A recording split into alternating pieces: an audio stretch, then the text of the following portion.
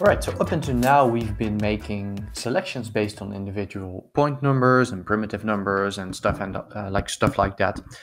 But as I explained before, that will give you problems when you start to do stuff procedurally. So what we generally do inside of Houdini is you do selections based on attributes that you set or based on groups, for example.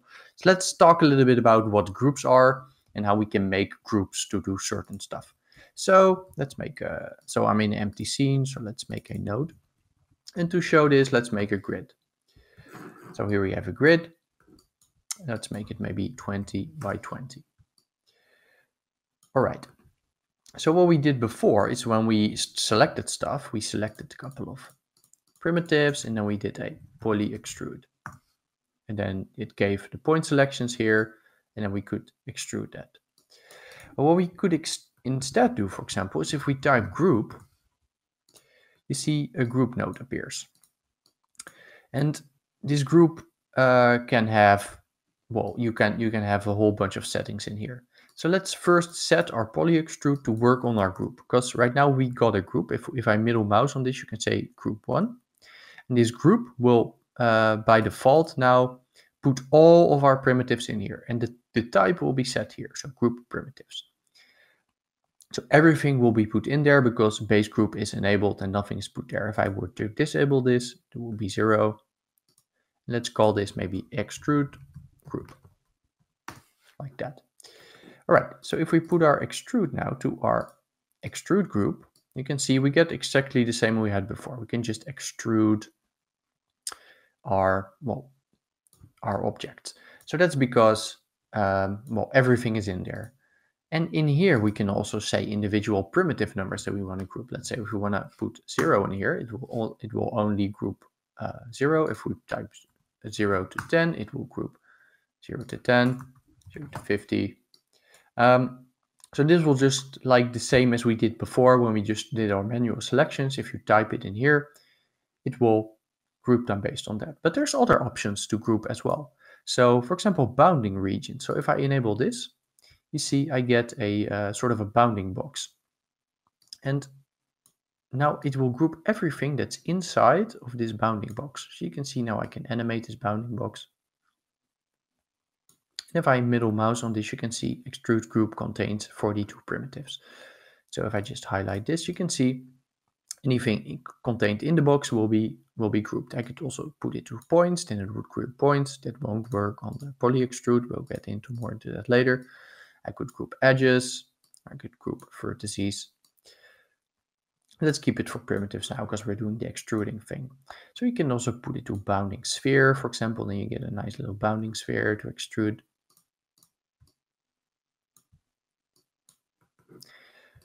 And also, let's say we have this sphere, maybe we want to expand this thing. We can type group expand, which is a new node. If we put it here, and let's say, which group do we want to expand? We want to expand extrude group. And now do we want to expand it into a new, because by default it made a new group called group expand. We could also expand it into our existing group. And then this way I could expand my group. And this way I could sort of expand or shrink the group that I made. So that's pretty straightforward. So what I could also do is let's make another group. So this also has another option. If I disable this and maybe call this extrude group again. So it also has an option for bounding object, but it says points or vertices only. So let's try that. So let's try a pig head. Let's put down a pig head, maybe make it a little bit bigger. And then put it in there. And you see by default this is, so if I put it to bounding objects, you can see it's not really doing anything. It's if I middle mouse, you see a big arrow sign. Middle mouse, select bounding options, only works with points. All right, so let's put it to points. So now you can see everything inside this will be, like all of the points inside this thing will be transformed. So from there, you could, of course, transform these points. So I could say transform, extrude group, and I could move them up. So Now I'm moving, so I'm transforming those points in that group. Could also do a soft transform, just the same.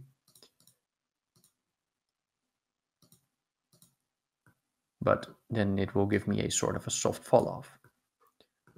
Could of course also rotate it. But let's say I want to use this but then use it for my extrusion. Because as I pointed out before, like I cannot put this in here because this requires it to be a primitive group. So right now we have a point group. But as I mentioned before, in Houdini, everything is just data. So this group is also just considered like a data type. This is an attribute. We're going to talk more about attributes later, but this is also treated as an attribute. If I go to my spreadsheet here, you can see group, extrude group. So it will put it on here as data. And everything that is a 1 is inside of the group. So it's a point. And like I mentioned before, you can just move data around in Houdini. So what I could do is type group promote. Group promote. And then let's put this in there and this in there. And I could say that, okay, so my convert from points to primitives. And then which group? I want it to be extrude group. And then you can see that suddenly the group will have become a primitive group. And if I go to my geometry spreadsheet, you see it's no longer here, but it's now it's now a primitive group. I could also say keep original, and then I have it both on the points and on the primitives. And then I could actually extrude it. So now it's being grouped by my big. Right, so that's basically just grouping. So there's a whole bunch of different ways to group. I could also, for example, if I have my big here, I could also group it based on the normals, for example. So let's make another group. So if I highlight my pig and I put, like I turn on the normals, you can see, so these are the normals. These are, if they're green, they're vertex normals, but they will also, they also inherently, you can also still use them as point normals. So if you want to make something point normals, you would put down a facet, put it down, then put it to post compute normals. Now you can see they turn blue and now they are point normals. So if we look back and forth, you can see normals are now on the points. And if I were here, you can see, well, they are not really even written as an attribute because they were just the intrinsic normals. So the normals that it has by default. Anyway, we don't really need this for now. We will get more into that later. Okay, so let's look into our group. And like there's other ways to, for example, to group your object. So let's turn off our base group. We could say, for example, to group by normals. And let's say I want to group based on the Y direction. So there will be the normals from the upside. So you see the spread angle right now is super high. If I turn it down and turn it up, you can see it's grouping points from the top to the bottom.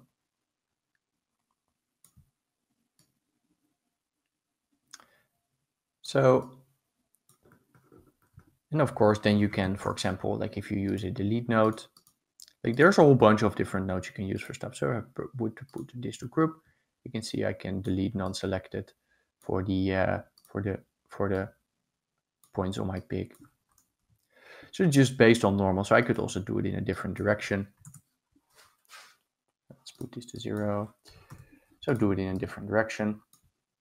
Let's say if I do this on, for example, a box.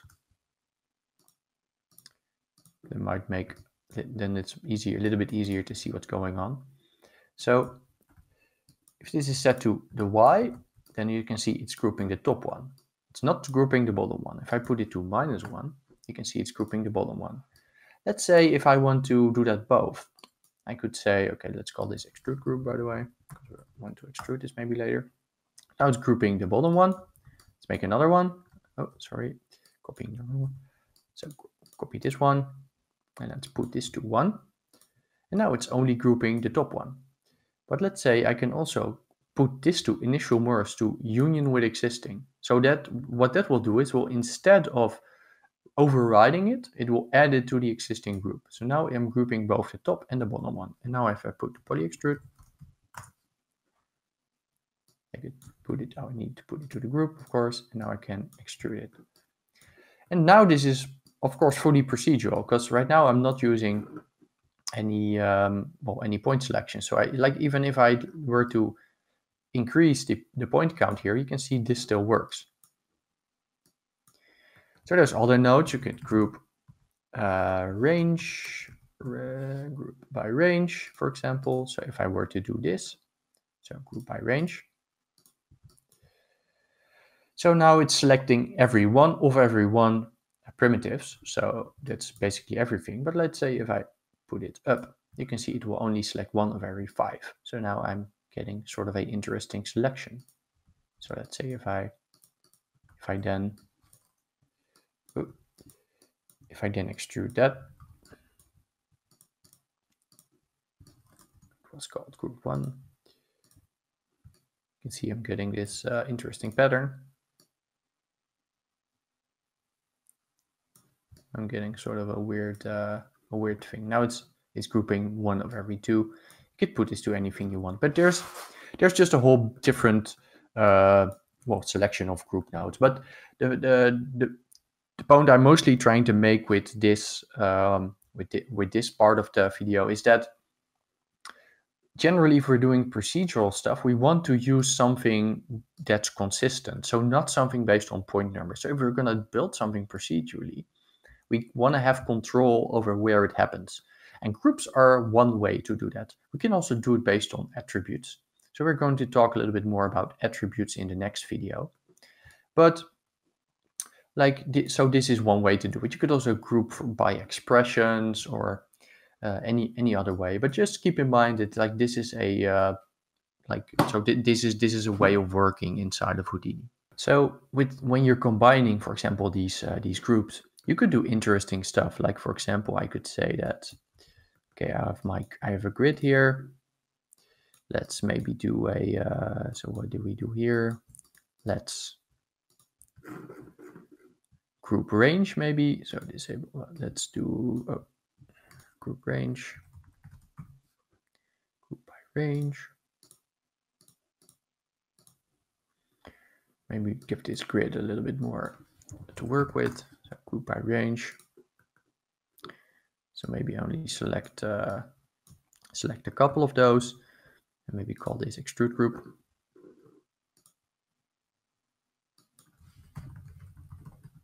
Like that. Then do another group. Maybe copy this name.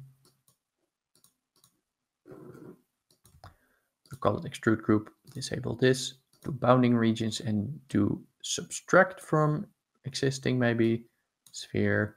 So now you can see now I'm okay, let me just type it in manually. Okay, that's a little bit too big. Let's do 7 by 7 by 7. Okay, now we're doing that. And maybe we want to do another group.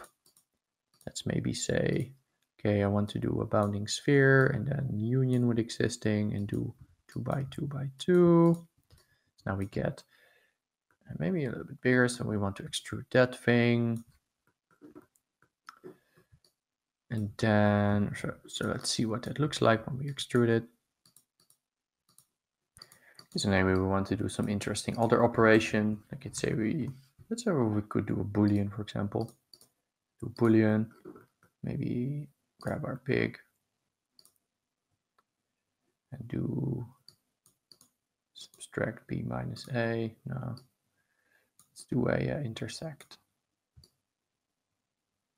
Right, so now we made something a little weird, but anyway, you can see how you can like use this stuff. And now, like, all of this is now procedural. So it's not the most interesting effect ever, but you kind of get what we're doing. And then again, you could like just keep adding stuff on top of what you're already doing. So then you could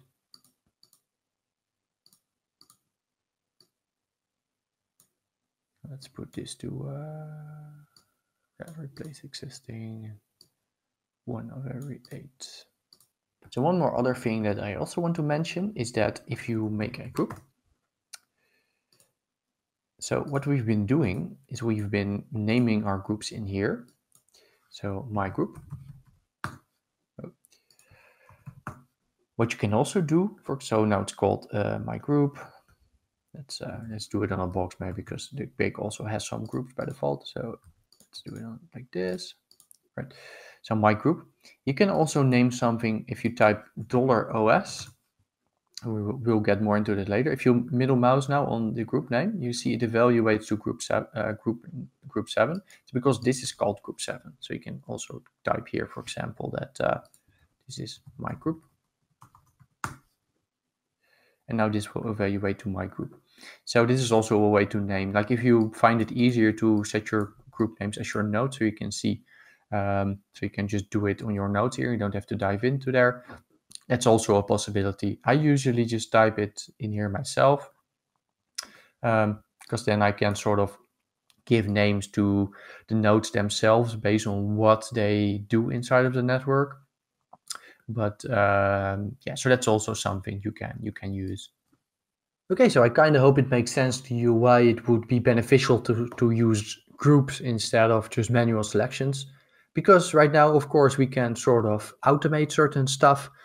We can make procedural setups. Our point count of our geometry on the upper level can change. So we can do a whole lot of cool other stuff. So with that out of the way, and now you can kind of understand like how the procedural nature would work with these groups. I think it's time to talk a little bit about attributes and what those are. So like I mentioned before, attributes are just data, just arbitrary data, which we can use to drive certain parameters or certain nodes or do whatever we want with them. So let's talk a little bit about how to use attributes in the next video.